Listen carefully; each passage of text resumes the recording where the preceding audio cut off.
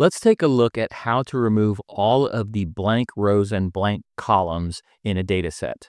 You can see from the dataset on my screen, someone has decided to add blank columns and blank rows that maybe make it a little easier to read, say, when it's printed. So we're using blank rows to separate each quarter of information, and we're using some blank columns to separate categories of information. Now I've shaded the blank rows and blank columns blue just so they stand out. But I'm thinking in the real world it would probably look something like this. But having the blue shade just really makes it obvious what the issue is. We could go through here and delete these blank rows and columns one at a time, but let's use Power Query to do it. And we're going to do it in a dynamic way. So it doesn't matter how many blank rows or columns or where those rows and columns exist, we'll get rid of all of them with just a few clicks. I want to demonstrate 3 different ways to solve this problem. Each one of them has their pros and cons, and you can pick the one that you think fits best with your workflow and skills. We begin by selecting the data. If I go up to the name box and choose data, that's the name I've given this data range. By doing so, I can go up to the data ribbon and choose the From Table Range option. Having brought this into Power Query, I don't want to perform the change type and promote header steps just yet, so I'm going to delete those. So the only step I have is the source step where it originally brings in the data. Next, I want to remove every blank row. Now this is very easy, it's just filtering. Now I wouldn't want to go to column 2 and delete the nulls from this column because that column is nothing but nulls and I'll remove every row.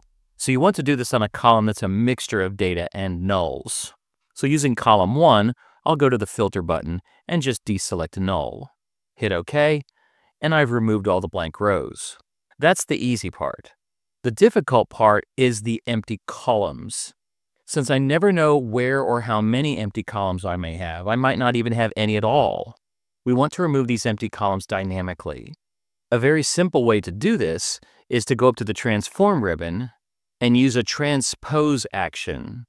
This will flip the table. In other words, what were columns are now rows, and what were rows are now columns. Now, in pretty much any column, I can perform that same filter out the nulls action. The only thing left to do is go up and hit Transpose and flip the table back. And now I'm in a position where I could do something like go to Home and use the first row as a header row and set my data types. This, I think, is probably the easiest of the 3 methods that I'm showing.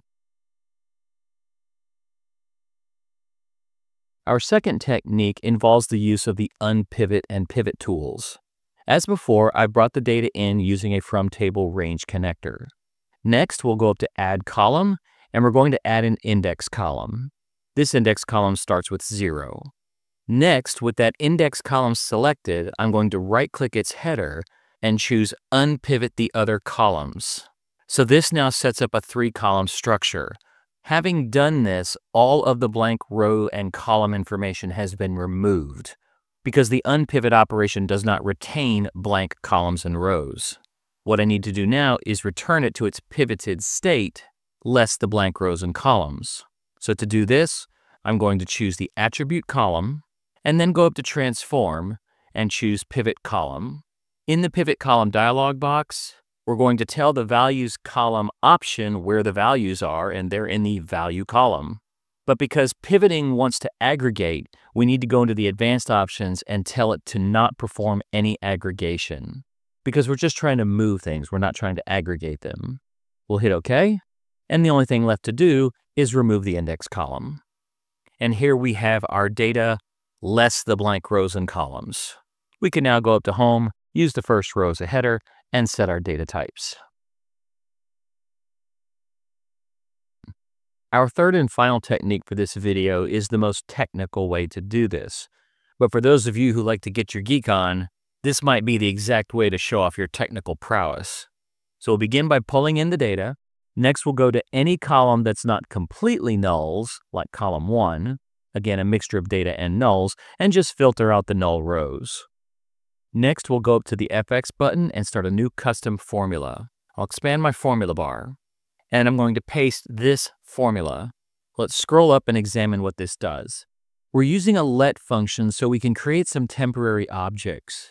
Our first temporary object will be called header record. And all this does is get the first row from the previous step's output. Well, the previous step is the table, and the first row of that table is the header row. So let header record contain the header row data.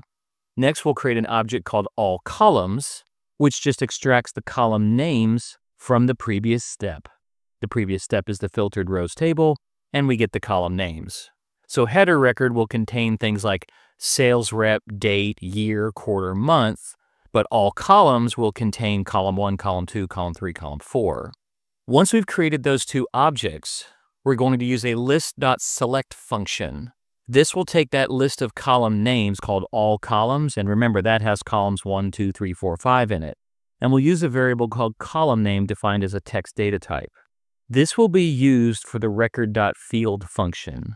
And what record.field is going to do is iterate through each row of the header record object. Now remember, header record contains sales rep, null, date, year, quarter, month, null, and examine each one of those elements individually.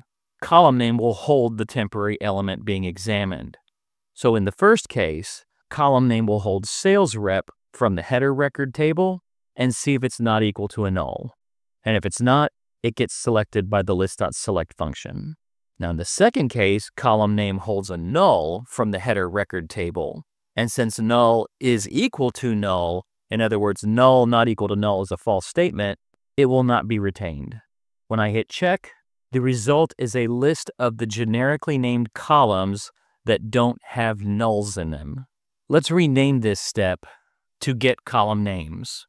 So using the get column names as a reference, we only want to retain columns from the filtered rows step that match retained names from the get column names step. To do this, we'll go up and hit FX, and the function we'll use is the table.selectColumns function. Table.selectColumns says, let's go to the filtered rows step and select every column that's listed in the get column names step. We'll hit check, and now that filtered rows table output becomes this step's input, and this step now lacks any of the empty columns. Let's rename this step to keep column names. After this, we promote the first row to a header row and set our data types. Now, if you're wondering why would I ever do it this way, this seems overly complicated, especially compared to the other methods. By examining just the first row as a header, as long as the official header row of the data has nulls in that row, other rows in that same column could have data and they'd still be targeted for elimination. So where the previous two methods required that the entire column contain nothing but nulls, this method only requires that the header row contain nulls. So yes, it's more technical, but in a situation where you have data in those columns you want to remove, this would successfully discover those columns. Back in Excel, so we can see what the output of those three queries looks like. Our input page has all of the blank rows and columns. Our first method using the double transposition yields a beautiful table with no blank rows or columns. And here are the generalized steps for that operation. Our second method, which utilizes the unpivot operation, also now does not contain the blank rows or columns. And here are the generalized steps for that operation. Finally, our third method, which uses those more sophisticated formulas, also produces a beautiful table with no blank rows or columns. And here are the generalized steps for that. In the advanced editor, this was our double transposition method, method 1, and we can see the M code fully documented.